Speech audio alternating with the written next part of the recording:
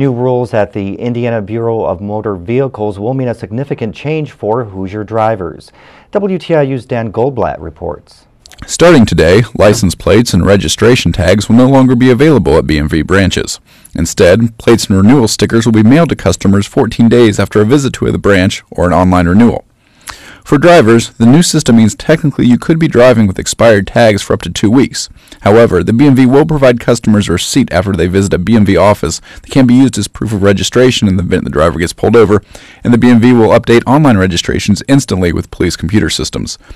According to BMV Deputy Commissioner for External Affairs, Dennis Rosenbrow, the move is designed to increase efficiency by encouraging drivers to go online for their BMV needs. Over half of our customers are used to this process already. The people who already renew online or by mail or by phone are used to getting their materials in the mail, but this will be a change for those who traditionally go into the branch.